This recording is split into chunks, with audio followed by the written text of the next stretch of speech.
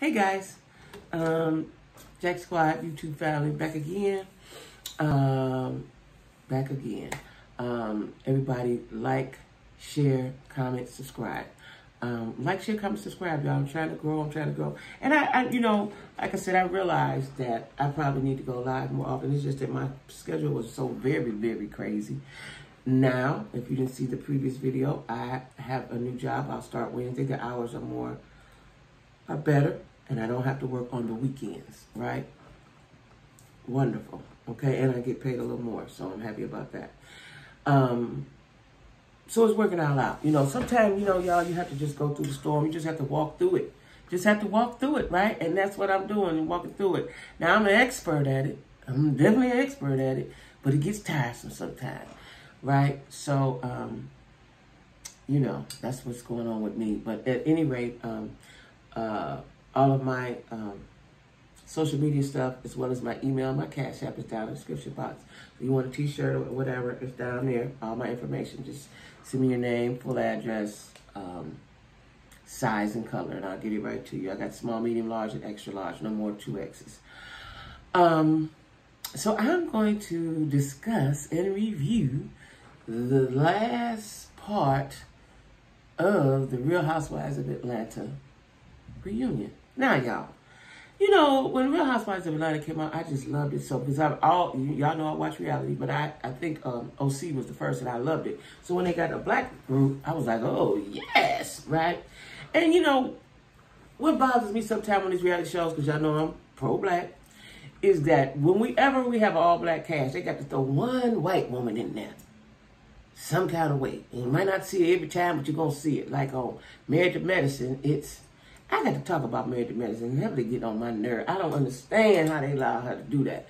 But they got Carrie on Married to Medicine. They did have Kim on Real Housewives of Atlanta until I guess they realized we're not going to do that no more, right?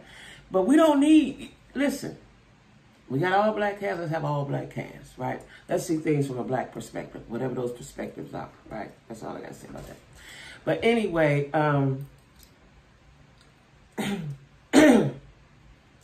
didn't really give much. It's the same thing as before and before. We all know we got a better understanding of Marlo, which I appreciate her being open about that, because that's the first part to healing. As y'all know, I lived in foster homes too, so I was never outside like her. I never had to be, but I was always. It was always right there. I could, one wrong step, I'd be out there. You know what I'm saying? So you live with that, right? And so I'll talk about that another time, but that takes a lot on your mental and how you act and how you react to things, right? As we all know, your childhood plays a big part in your adulthood. But when you are foster, or I hate the word foster, I hate that word. I hate it. I've always hated it because it's a stigma to me. But anyway, when you grow up like that, you tend to hold on to things. Because I do the same thing. I shop. That's what I do when I can. That's my thing. I don't smoke cigarettes. I don't smoke weed. I don't do drugs. I don't drink alcohol. I'm not, I don't have any habits. I like to shop, right? I like to have things. And that's because if you didn't have, growing up, like I told you a story about the shoes. But anyway, we got a better understanding of her, right? Marlo, I think, was saying a lot of things because she probably used to saying whatever comes out of her mouth. But I also think she was trying to make good TV, because when they called her on this part 3, she immediately apologized and explained. Some stuff she was saying, girl, I just said stuff. You know how you say stuff when you're mad, which we all do that. If you ain't, you have. You might not do it now. But I got that, right? And she was attacking Todd, and Candy seemed to still be upset about it. Seems like to me, Candy ain't used to nobody being mad with her. That might happen when you run an empire. Everybody do what you tell them to do.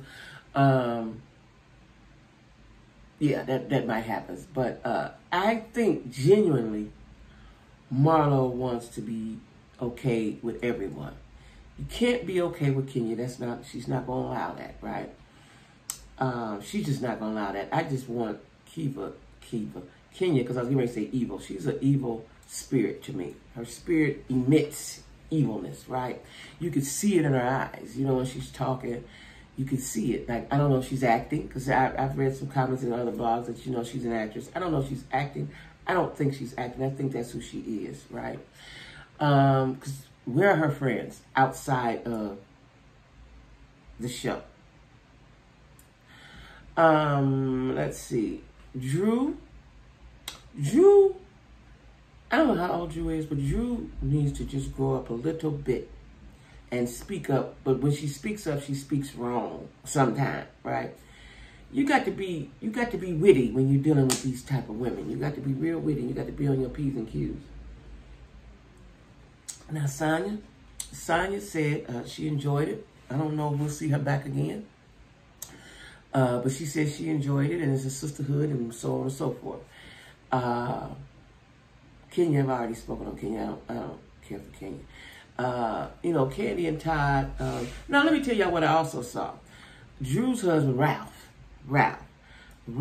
angers easily, you know. And I guess Sheree had said some things about him. But see, when you're on a reality show, people gonna talk. That's what they do. I just don't think you could take it too personal. And if somebody say, okay, I'm sorry, I was mad, then just leave it at that and go head on, because you're on the show, you're getting your back. That's just what I think, right? But Ralph, and I wanted him to say more about protecting his wife like Sonya's husband did. I can't remember his name. Very handsome man. Like Sonya's husband did, right? Don't know who gonna be there next year. And you know what I found interesting? They did not, you know, usually they bring the friend of the show. They did not bring Manetta on there. Was Manetta getting paid? They didn't bring her on there. They did not bring her on there. I thought maybe they would do it in part 2. They didn't. If they did, I missed it. They didn't bring her on there and ask her any questions. Nor did they bring Sheree friend, which we only seen her a couple times, but I just knew they was gonna bring Manetta. Manetta was going around with them. Now, what I found out was way back in the early season of us being introduced to Marlo, they went on a trip and she paid for her trip. And Todd mentioned that. See, listen, they had to dig real deep to bring that up. And Marlo, she didn't let it bother. She said, I did? I don't remember. And Eddie said, yeah, you just paid for your trip. You didn't pay for the room. She was like, oh, okay. You know, but they were trying to attack her with that. And she was thirsty. And Todd said she bought her way onto the show. I think there's something deep-seated. Well, I know what it is. I know what it is. They went out their way, or maybe they went out their way, but they came up with a show proposal for Marlo, and she rejected the contract, you know, because I saw that on Funky Denise, because he was going to be on the show too, him, Rika Chappelle, somebody else. And they may still be mad with that, because it looked like when they get mad, they stay mad. It looked like, I don't know, right? But anyway, it didn't really give much. I just hope they revamp, you know, because the original ladies, Phaedra, Portia, Nene, Sheree, you know, they gave, right? Cynthia didn't give much, but it was a better mix.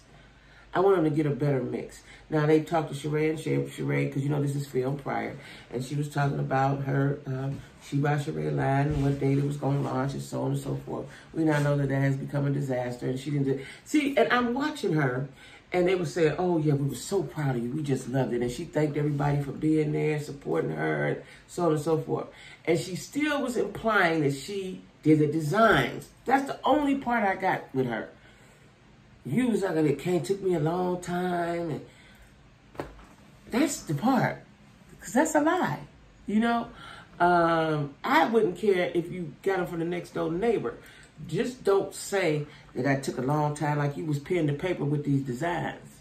Because they were praising her like those designs were beautiful. They kept saying that like, she didn't design anything. We now know. She went to Shein, which is okay. You buy wholesale, sell retail. It's okay. That's the American way. That is the American way. But to say you designed it and you didn't, that's the problem that I have and everybody else have. And then you weren't really prepared. But I did see that Sheree, because it came across my Google, that she has signed on with a management company. She now wants to act. Now, I don't know if Sheree can act. Maybe she can. A lot of ladies I see acting. Lisa Wu, I see a lot of them acting. A lot of them be acting, right? Everybody acting, right? Good platform to start on a reality show. So we'll see. We will see. But I don't know if acting is her niche. Reality TV is her niche. But I don't know if acting is her niche. But we'll see. Hope for the best, right? So anyway, y'all, it didn't give all that much. Like I said, I got to get in here and start writing. So, y'all, don't forget to like, share, comment, and subscribe. You want to reach out to me. You want to buy a T-shirt. All of my stuff is down in the description box. Email, Cash App, social media sites, all of that, okay? So, anyway, guys, everybody be cool and stay safe. I was seeing the other day that there are 3 new variants of COVID. Like, is this going to ever end? I ain't heard too much about the monkeypox. Hopefully that's going away. But just be careful. Cover your mouth. Bye-bye.